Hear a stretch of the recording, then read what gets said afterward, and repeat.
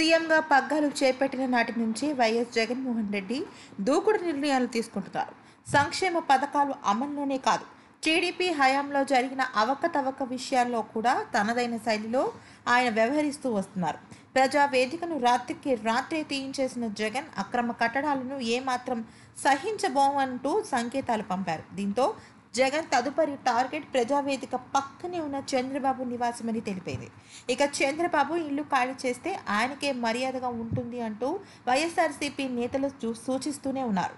తను విదేశాల నుంచి తిరిగి వచ్చేలోపు పరిస్థితి పూర్తిగా మారిపోవడంతో చంద్రబాబు చేయడానికి ఏమీ లేకుండా అయిపోయింది. ఒకవైపు తమ నేతలకు బీజేపీ కన్నుగిట్టడాలు, మరొకవైపు జగన్ సర్కార్ దూకుడు, రెండు వైపులా దాడితో బాబు ఉక్కిరిపిక్కిరైపోతున్నారు. ఇక ప్రజావేదికను కళ్ల ముందే కూల్చేయడంతో తను ఉంటున్న ఇంటిని ఖాళీ చేయడమే మంచిది అనుకునే నిర్ణయానికి వచ్చిన బాబు ఇప్పుడు విజయవాడ, గుంటూరు నగరాల్లో తాను ఉండటం కోసం ఇంటిని వెతికారు. బాబు ఉండటానికి కొత్త నివాసం దొరికిందని సమాచారం. విజయవాడలోని కామినేని హాస్పిటల్స్ ఎదురుగుండగా ఉన్న గ్రావెల్ ఇండియా భవనంలోని చంద్రబాబు మకాం మారుస్తున్నారని ఈ విషయం స్పష్టమవుతుంది. ప్రతిపక్ష నేత హోదాలో ఆయనకు ప్రభుత్వం నివాసాన్ని కేటాయించే వరకు బాబు అందులో ఉంటారంట.